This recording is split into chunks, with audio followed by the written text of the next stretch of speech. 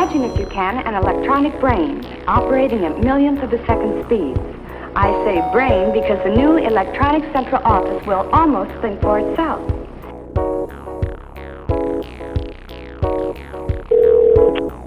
It will not only carry out instructions you dial into it, it will also remember instructions you provided earlier.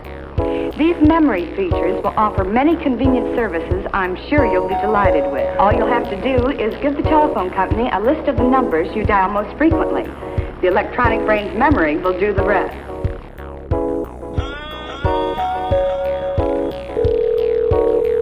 But it is all possible because of the basic research our scientists and engineers at the Bell Telephone Laboratories are doing to make your service better day by day.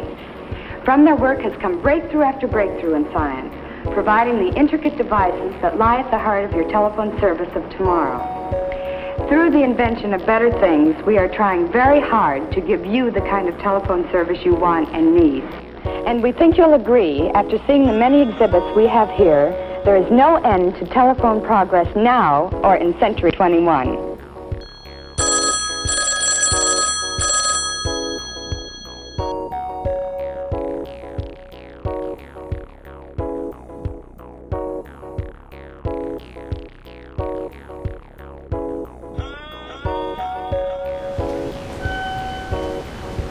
I'm glad you finally made it in. Please, have a seat. Thank you. Should I be laying down? I don't have much experience with this. Well, that's up to you. You can sit, lay down, or stand. Whichever's more comfortable for you. Okay, I'll sit then. Now, before we begin, let me tell you a little bit about my qualifications. I received my master's degree in psychology about 16 years ago, and I've been practicing here in town ever since. Now, my job specifically is to address the issues that you're having so that you can live a normal and healthy life. But enough about me. Tell me what brought you in today.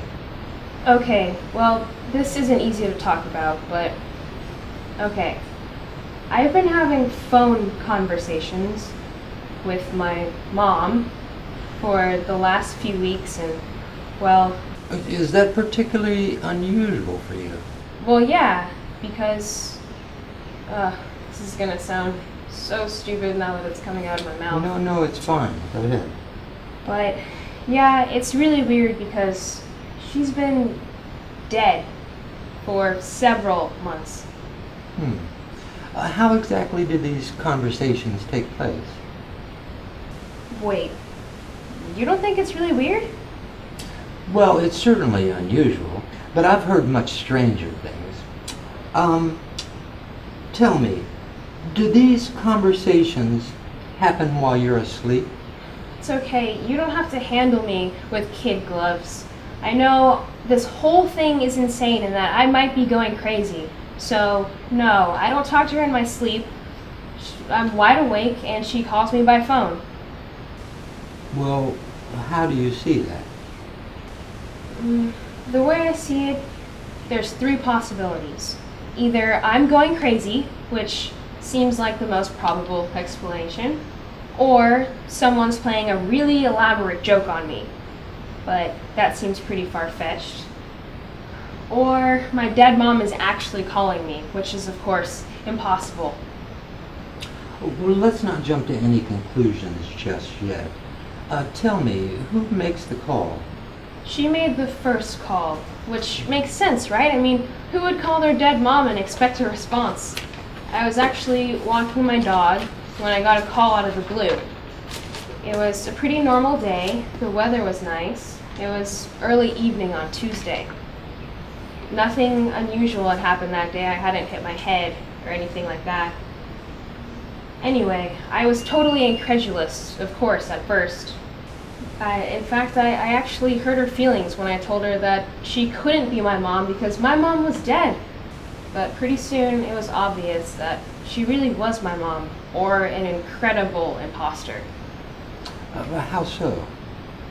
Everything was accurate. The speech patterns, the topics of conversation, all the details were authentic.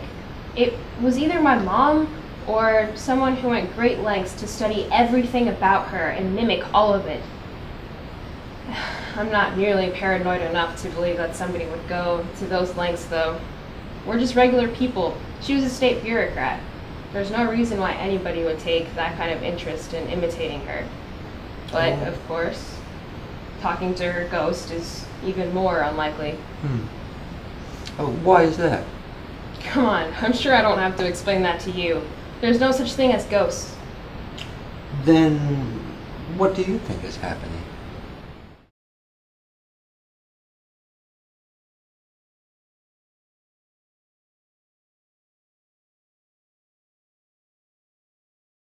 The customer you're trying to reach is not available. Please call back.